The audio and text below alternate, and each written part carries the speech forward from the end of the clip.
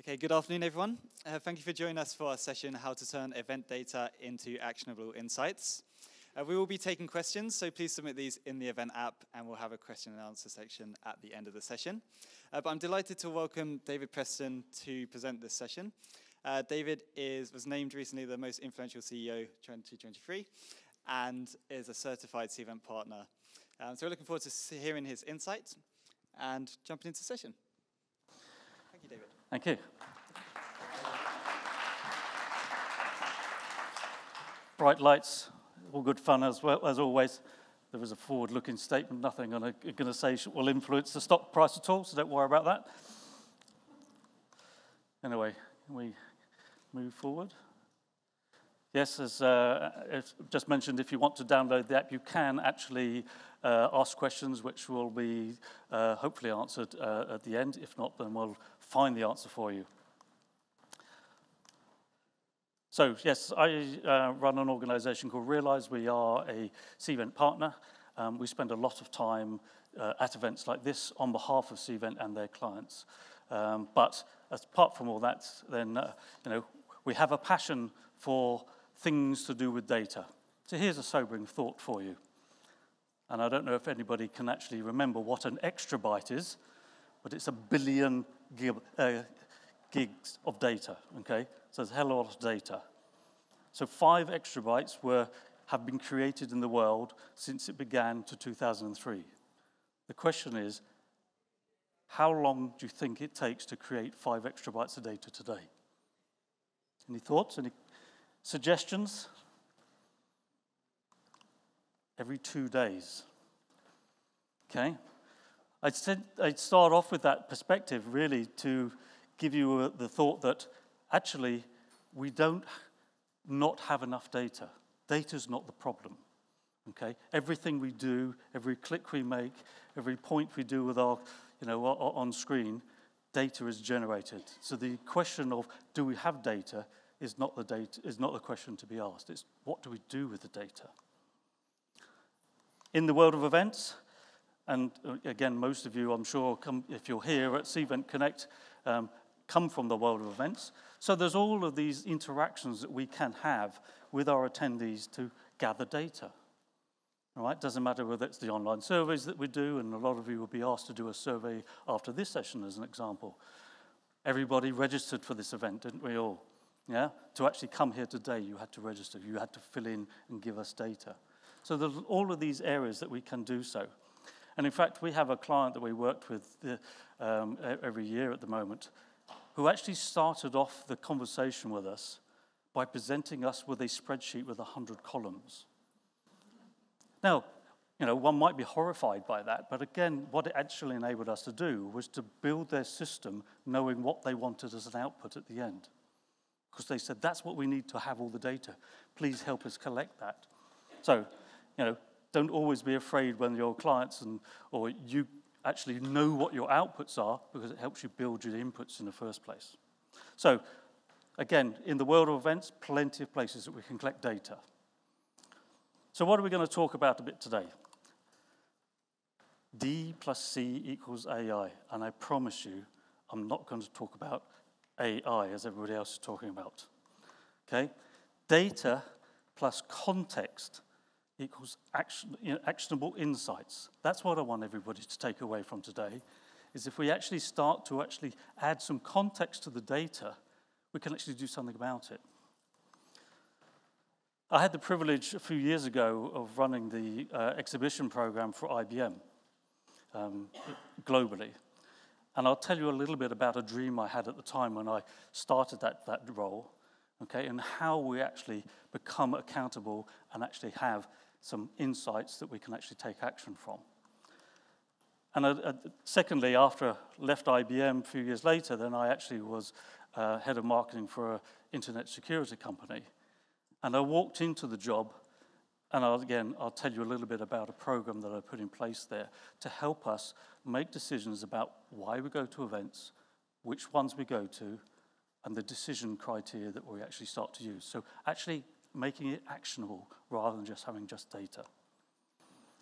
Okay, so Any of the marketeers in the room, can't see you all the faces, but any of the marketeers in the room will actually understand the term persona. And a lot of us use personas as a way of defining our ideal target audience. Okay? Here we have one here. It's very simple. A man, he's born in 1948, raised in the UK, married twice, lives in a castle, travels with security, and is wealthy and famous. Okay? The persona, in that respect, could be King Charles. Yeah? Now, in the world of online dating, as I'm sure many of you do, if we swipe right, that same persona could be Ozzy Osbourne. Two very, very different people, and the conversations you're going to have with them are going to be very different, aren't they? Even though their persona is exactly the same. So, again, let's be careful with how we use data unless you put some context around it. Okay, so again, in the world of social media and stuff, you've been catfished because you got it wrong. Anyway, does anybody use heat maps in the world in the work that they do? It's becoming quite, popular, particularly in the world of exhibitions. Exhibition organisers like to be able to show where the traffic was, where the best part of the exhibition hall was, etc., etc. Identifying the hotspots by giving you data. And maybe they'll use tracking mechanisms like RFID and that sort of stuff to give them that data in the first place. Problem with that is, as we've all been, is it just simply the fact that the exhibition stand over there had the best giveaways? Maybe nothing to do with the content of what they were trying to sell you, but maybe, how many of you have been to an exhibition and you stood listening to or watching the card magician? Yeah? Somebody thought it was a good idea because it was going to bring people to their stand. Nothing to do with their content. Okay? So if you relied on the heat map data, you'd think that I should have a stand in that particular part of the exhibition hall. No, because there's no context behind that data. It's just data. So, little cautionary tale here, and again, from personal experience, we've all done it. A pint of milk, or in today's modern terms, a litre of milk, okay? I go to my little local co-op every other day, buy my litre of milk.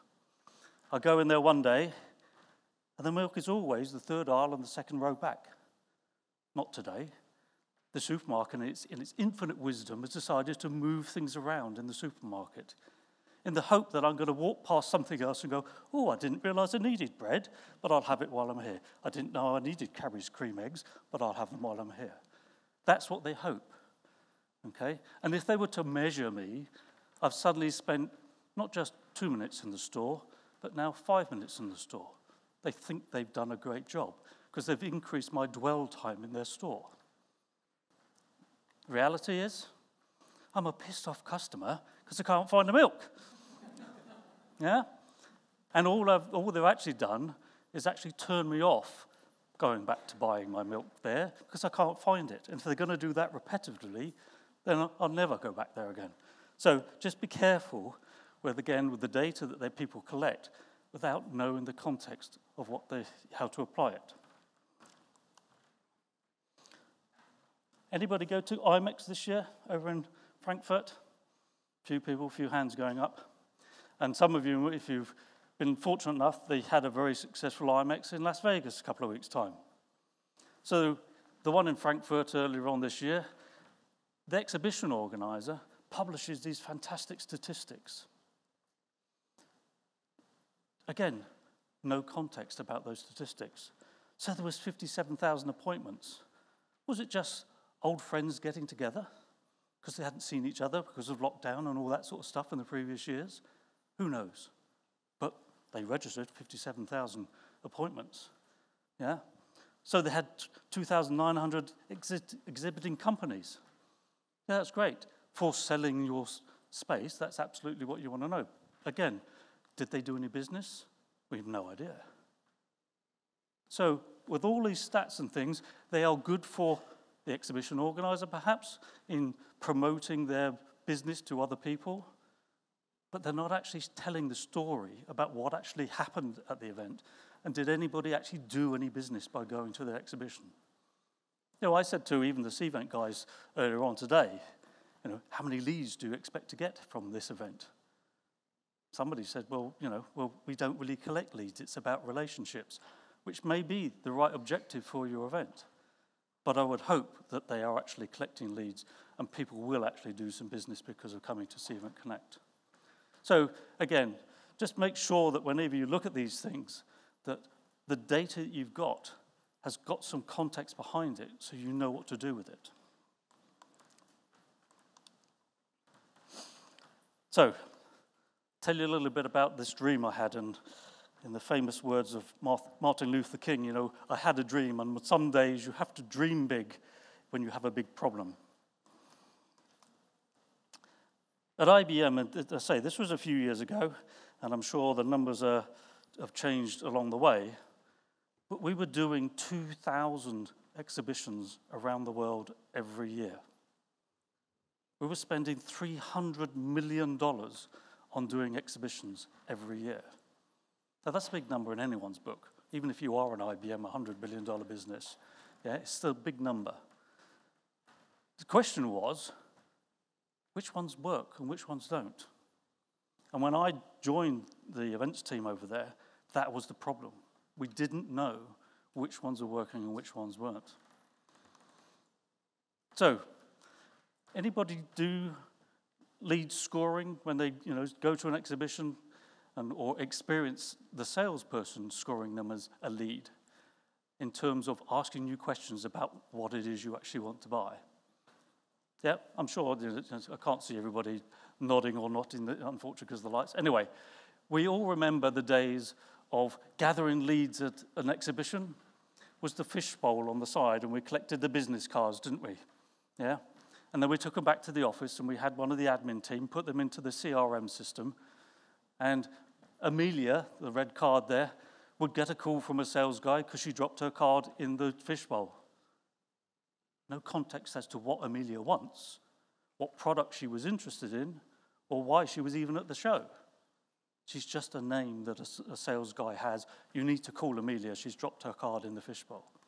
So what we did was to create what we called in those days BANT, okay, a way to categorize a lead so that we actually knew, was it worth it at all? Simple things. Does the person standing in front of you have any budget? Because if you're a sales guy and you're talking to somebody who doesn't have any budget, you're not going to sell anything. Do they have the authority to spend that budget? Or are they actually just on a fact-finding mission? Because there's a lot of us whose job it is to actually go out and find products, but we actually don't have the authority to spend any money. Is there actually a project or a need on the horizon? Or again, are they just in a fact-finding mission? No, fact-finding missions are good, but if you're a sales guy, you want to sell something. So lastly then is the timing. When is this? Is this the next couple of weeks, or are we talking 2025? Now, you put those four things together, and you can start to come up with a lead scoring. Which, if you can imagine, like today, upstairs in the Innovation Pavilion, they may end up with, 4,000 leads. How do they then, as a company, decide which ones they ought to do first, talk to the person first? By giving it an aggregate score, they got some chance of prioritizing which lead they should work on. And again, by looking at the actual BANT weighting, you can go, okay, this person has decent budget, they're allowed to spend it, they have a project, and it's in the next 3 months.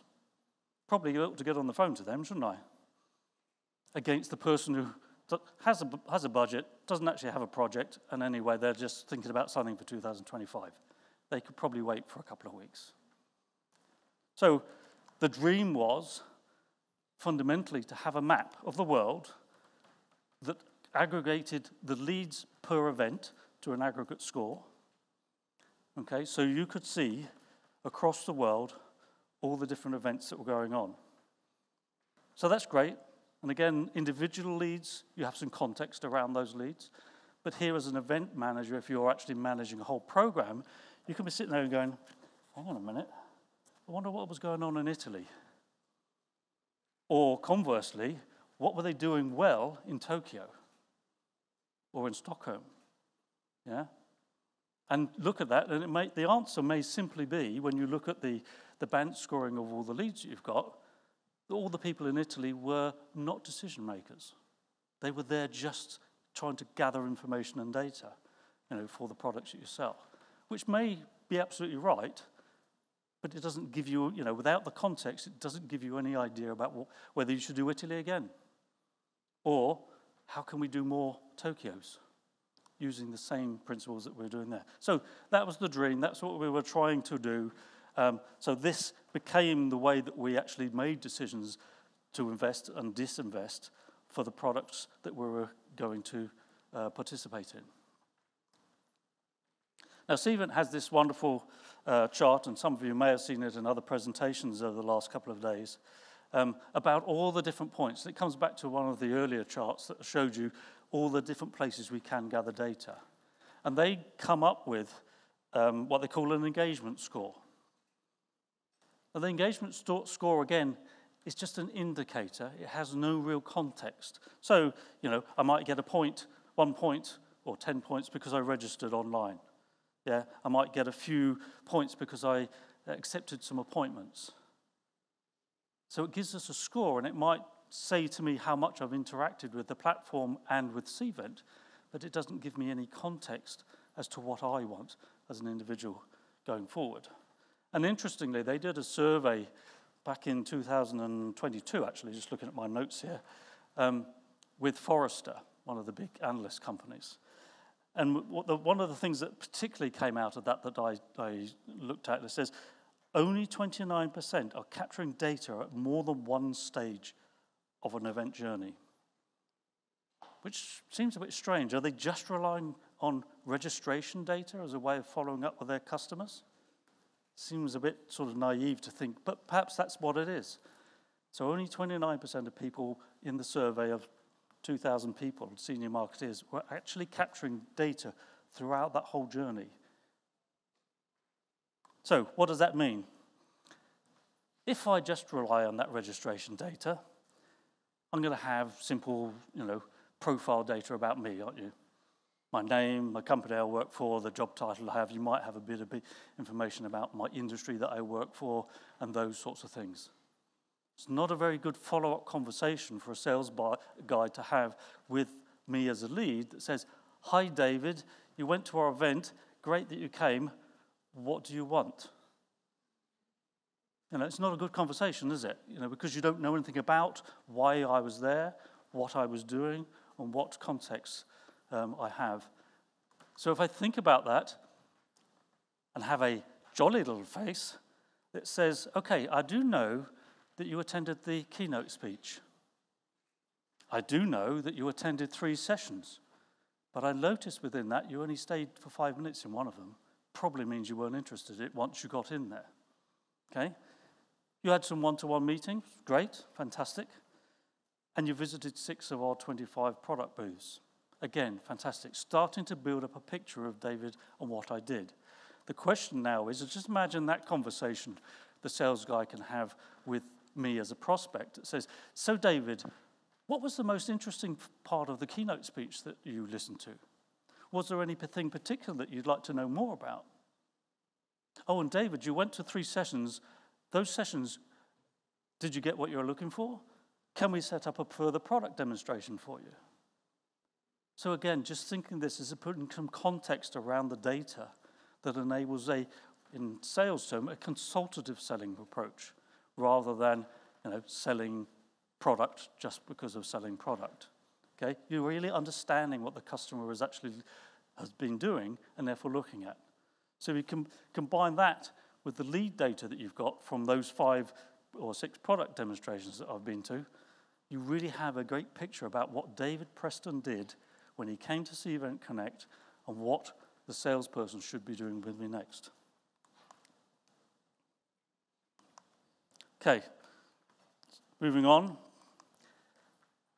So often people say to me, well, that's great, I like all what you've been talking about, but how do I make the change? How do I get the salespeople to understand BANT? How do I actually put the context around the data and actually start to use it on a day-to-day basis?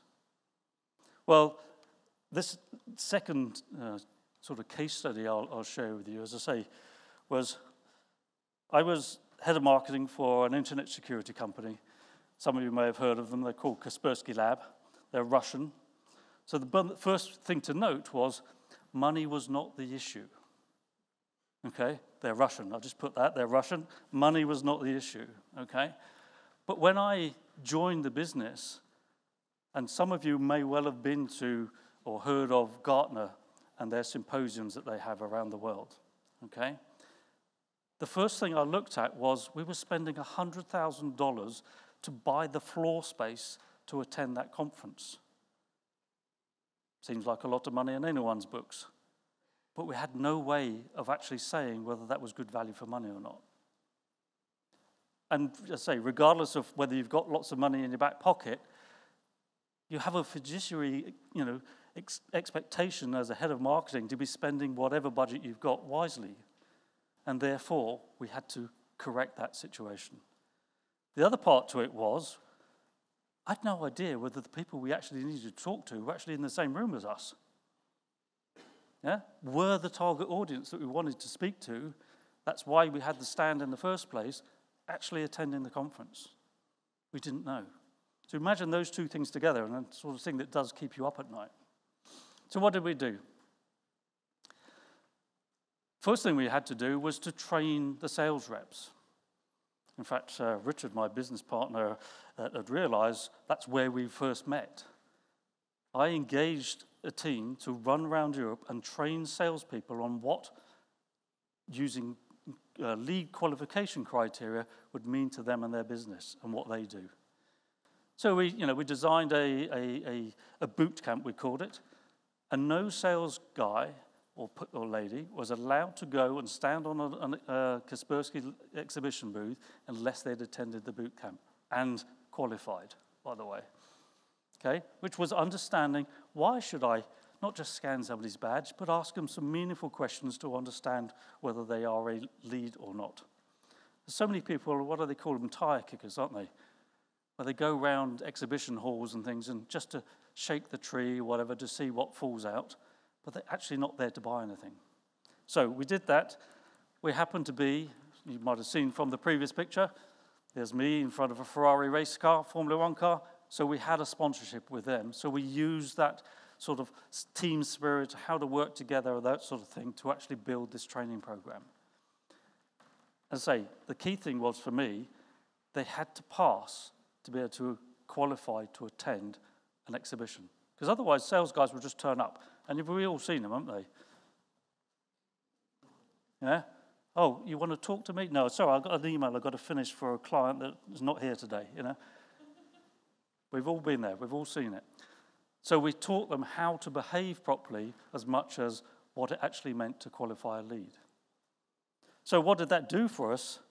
It suddenly instantly gave me, as the head of marketing, a qualification criteria and therefore some numbers that told me how much value in the leads we were generating. So hence a return on investment that we could actually say, was $100,000 just to buy the space actually going to be good use of our money? The second part, because of that BANT criteria we're looking at, we actually discovered that the people we wanted to talk to weren't there. Or the people we were talking to weren't the people we wanted to talk to. Okay? Because they didn't have a budget. Or they didn't have actual project needs they wanted to do. So much to Gartner's disgust, I cancelled next year round. And, fought with them for many, many weeks and months about why and what they could do to bring me back. But I said, the wrong people are there, and you're charging far too much for what I'm getting out of it as a return on investment. I'm not going to go.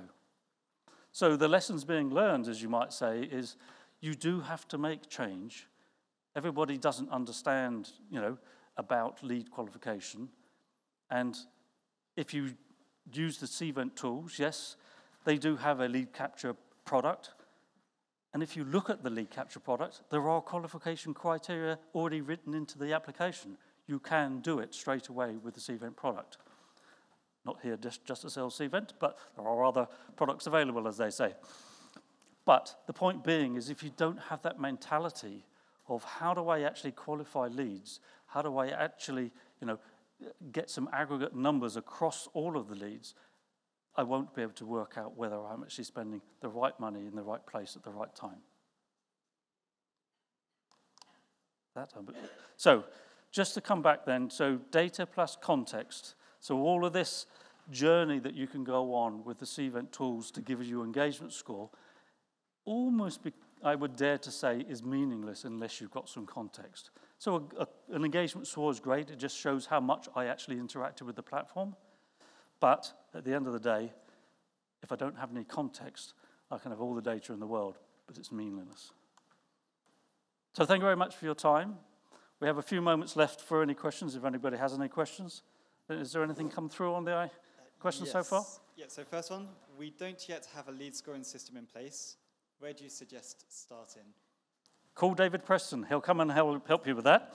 No, I think the key thing is use BANT. It's fairly standard. It's nothing proprietary to anybody or anything. Use that as a place to start. Okay? Yep. The next one is, how do you get consensus on what data you should capture so that all stakeholders are on the same page? And that is a journey you have to go on, because there are so many stakeholders in any event. But the key thing is to have a common language. Things like start to use BANT with each one of the lines of business that you're working with, so everybody's working off the same set of tools and the same methodology. And then you become the hero because you can put it all together and say, this is the value that this event brought to our business because of all the leads that we were able to generate. Okay. Next question. What would you suggest as the most important data points to capture? Depends on your objectives. Always depends on your objectives. Richard and I and Carol are going to an event tonight. The objective is to have fun. Okay? There isn't a business objective there. So it depends on the objectives of what the event are. If the event objectives are to generate leads, like Cvent Connect we're at here, then you've got to focus on the things that are where the data is that's going to give you how much business have we generated because of this event. And how much did you use data from outside the event in connection with the event data at IBM and Kaspersky? And how important was that? To be perfectly frank with you, especially the IBM days, we didn't have social media in those days. Because, this was back in sort of the early noughties, as they say. So there wasn't the proliferation of social media and stuff like that. But most of what we're doing is just trying to get the sales team on the same page as to how to evaluate an event. Just to go back to that point, $300 million on trade shows. In any company's books, that's a lot of cash. In fact, even to the point, at one point, I said, let's just stop doing trade shows for a year and save $300 million. And then everybody says, no, but we capture lots of leads, don't we? And we go, yes, of course we do. So let's all get on the same page about how we capture and measure leads so that we can really justify spending $300 million on events. That's all the questions in the app. We've got 1 minute remaining. Any other questions from the room?